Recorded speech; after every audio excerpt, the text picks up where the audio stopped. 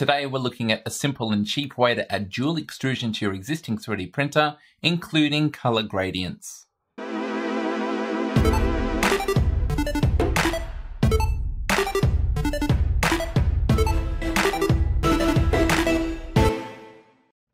Dual extrusion 3D printing is definitely not for everyone, but it does have its appeal and its perks.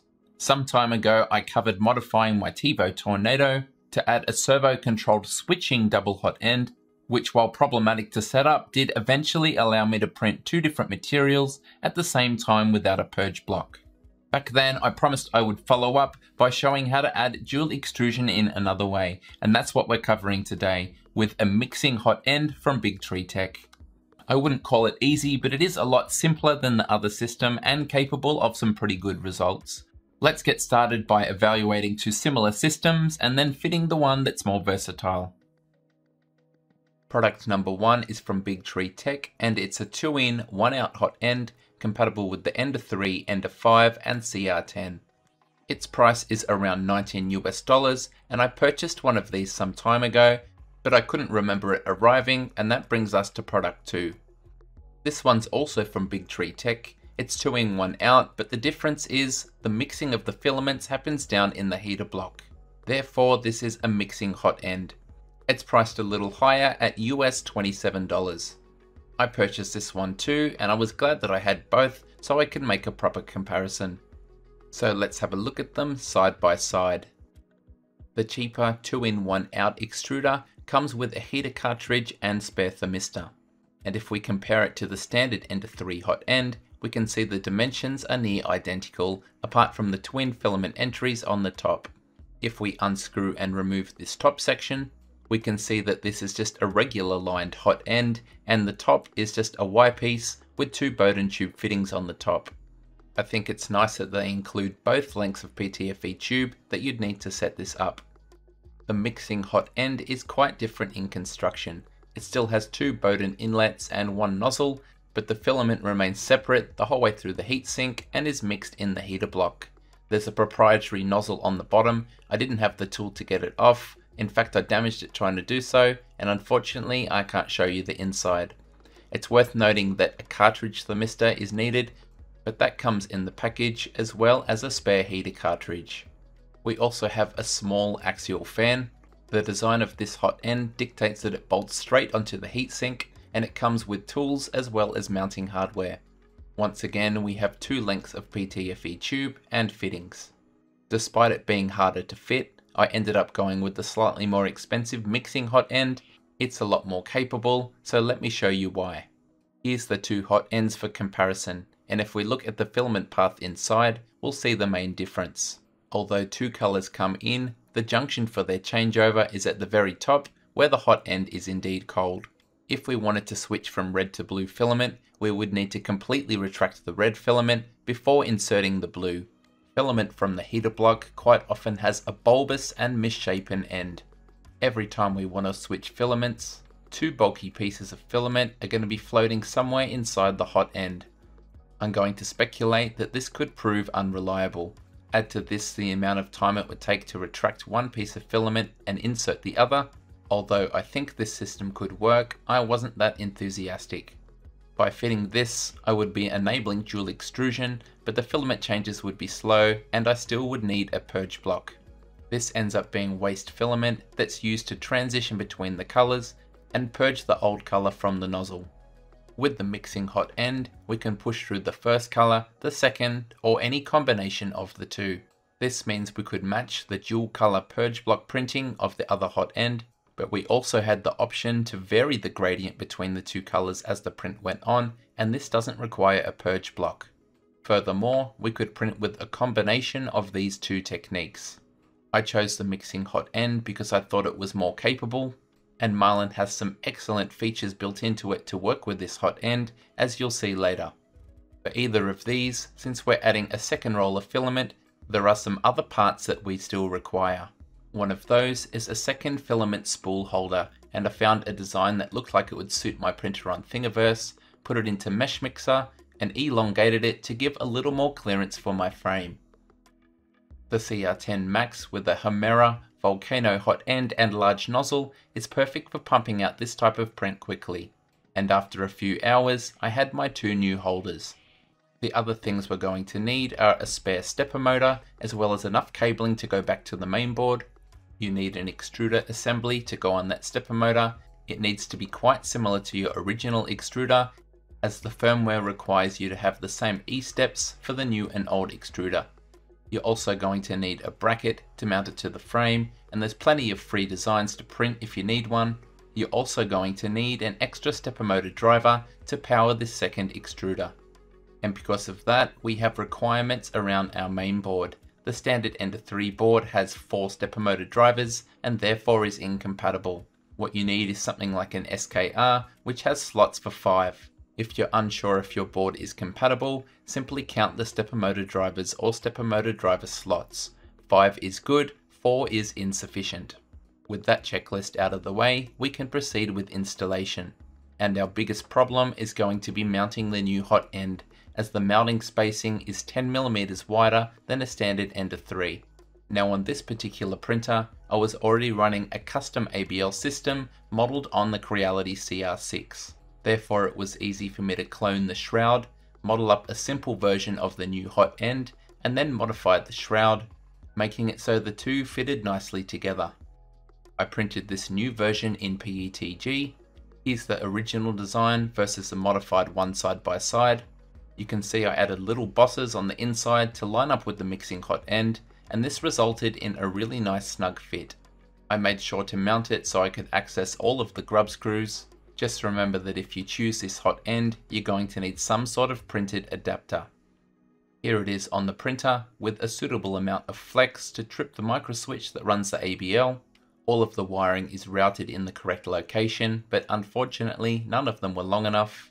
Therefore I decided to cut, solder and heat shrink them into the original wiring loom. With all of the cable management back in place, it ended up looking pretty tidy. The new mixing hot end is quite a bit longer, which means the factory part cooling fan duct is pointing right at the heater block. Again, I took to CAD and modeled up a quick solution. I'll add the file for this one on Thingiverse. It's not perfect, but at least it gets the airflow in the ballpark. As for the rest of the physical install, it was actually quite straightforward. The 2 new filament holders bolted nicely onto the back of the frame, and there was plenty of room across the top of the frame to add in the second stepper motor and extruder. With the printer together, it was time to tackle the firmware, and this was actually the easiest part. There's only one major change in configuration.h, and that's to uncomment define mixing extruder. We also need to make sure that mixing steppers is set to 2, and I highly recommend uncommenting define gradient mix. Apart from this, we just need to double check we've set the correct stepper motor driver for our new extruder, that its direction matches what we have for extruder 0, and if we're using TMC drivers, that we double check the current and micro steps. After the firmware is updated, we need to do a PID auto tune on the new hot end. We can do that via console, or we can come to the LCD, enter the temperature we're aiming for, and click the knob to begin. This will take a few minutes, and when it's done, we need to make sure to remember to come to configuration and store our settings. Since the hot end is longer, the other thing that you'll need to do is either re-level your bed, or if you're using auto bed leveling, recalculate your Z offset. Making sure to save this to the EEPROM. Back on the status screen, we'll notice we have a new mixing display, and in the main menu, we also have a new mixer item. The mix item decides which extruder is selected, or if you like, which ratio that they're both pushing at the same time. This means you can have one color, the other color, or any combination of them. Back in the early days of the channel, I reviewed the Gtech A10M, which has a similar mixing hot end to what we're fitting here. The A10M let you seamlessly fade between 2 different colors without the need for any special G-code. This is something we can now recreate very easily. Here I've sliced a vase from Thingiverse, and I know it's 100mm high. This is just regular single extrusion G-code. On the LCD, if we come to the mixer menu and then scroll down until we reach gradient, we can come to the NZ and set our height at 100mm. We can see here that it's going to start with tool 0, end with tool 1, and do so over a span of 100 millimeters. All we need to do now is start the print, the rest is completely automatic. We'll notice that as the print progresses, the gradients are automatically changed by the firmware, and if we examine how much each extruder is turning, the movement should correlate with what we're seeing on the LCD. Now my first example didn't exactly go to plan. You'll notice that the lower half is red, and then partway up, it kicks into gear and goes from purple all the way up to solid blue by the top. This was caused by me doing up a bolt on the extruder too tight so that the lever was binding. Upping the nozzle temperature 10 degrees also helped, but I wanted to showcase this properly, so I repeated the technique with a low poly Fox. This time it worked like a charm, with a smooth transition from blue to purple and finishing with red. Of course, with this modification, your printer is now capable of traditional dual extrusion printing. And I've previously made a guide on how to set up 4 different slices for just this. In Simplify 3D, you can't just add an extruder to an existing profile. Instead, you need to import one that already has it, in my case the Bigtreetech A10M, and then manually copy over all of your print settings to the new profile. This one turned out okay apart from the excessive stringing, but I put in no time to fixing this. To inspect what was underneath, I started some cleanup. Using a combination of a heat gun, side cutters and a sharp blade, the final result was actually decent. Remember, this is uncalibrated first print and it's quite a torture test at that, with many small segments and details. This is a particularly good model for testing out dual extrusion, and it proved for me that this system works as advertised. There is of course the matter of the purge block coming in at almost twice the weight of the actual object. One other feature that you may have spied earlier is virtual tools. Let's say that we inspect our gradient Fox and particularly like the shade of purple 40% of the way up, and that means 60% of the way down from the top. In the LCD menu, we can now create a new virtual tool, come back and toggle the mix to match those values. On the LCD, we can actually set up a range of these virtual tools and store them to EEPROM. In your slicer, you can then add another extruder. In this case, it's called Mix Extruder, and I simply set it to the correct tool to match what was on the LCD. I haven't tried this technique yet, but by making virtual extruders mixing the other 2 colors, it's possible to have multicolor prints using only 2 rolls of filament. So there we have it, a simpler, much more affordable method of adding dual extrusion to your existing 3D printer. The upside of this system is we've got our automatic color gradients. The downside is we're going to waste filament on a purge block when we're doing proper dual extrusion. I've certainly got some work to do in dialing in the retraction, but I am confident that I can get it sorted. After previously reviewing the Bigtreetech A10M, I was very interested in this product and several of my patrons wanted to see a video on it too. I'd like to know if you think it's useful by leaving your thoughts down below in the comments. Thank you so much for watching, and until next time, happy dual extrusion 3D printing.